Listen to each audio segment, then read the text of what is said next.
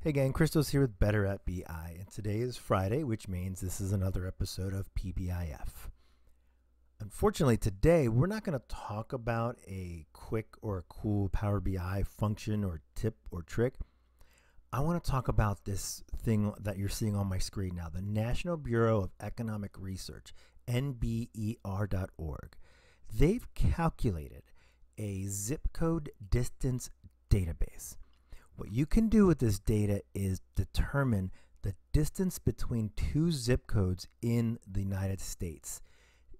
It's not perfect. Let's be honest. As you can see down here, they are using something called the Great Circle Distance Great Circle Distance, using the Haversine formula, and based on internal points in the geographic area. So again, full disclosure, this is not going to be perfect because our zip codes are not symmetrical. If you click on these links, it can give you some more information on how these things are calculated. But if you need to know how many people are within a particular radius of a particular zip code, you can really use this data. Let me scroll down for a second. So you've got the Latin longitudes right here. That's what this centroids thing is. And the census zip code distance data.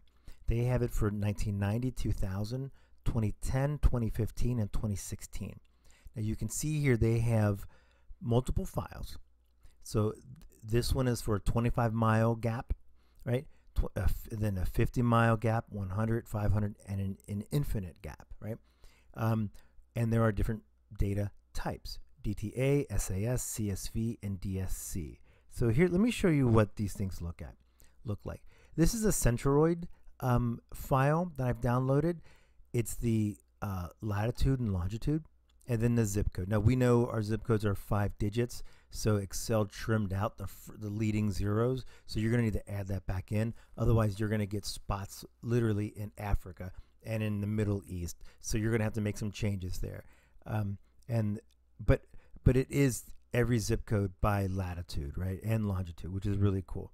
The next thing here is the distance file. Let me make this a little larger. Oops, sorry. That's actually not the distance file. That is actually the latitude and longitude. Here's a distance file.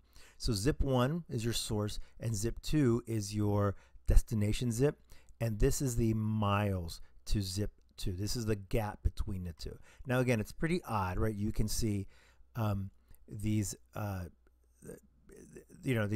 they're really precise, and again, they're using some automated calculations that are doing the thing.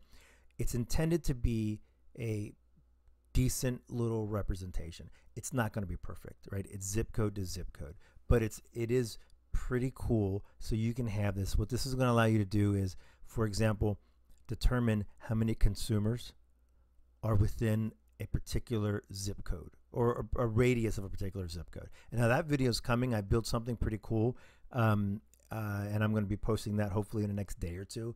But again, this is Christos with Better at BI, and this is today's tip is zip code distance database, which is located at nber.org. If you like this video or other videos like this, please go ahead and hit like and subscribe and comment down below. I'd love to get some feedback, and I'd love to hear some ideas for next videos. Okay, thanks everyone.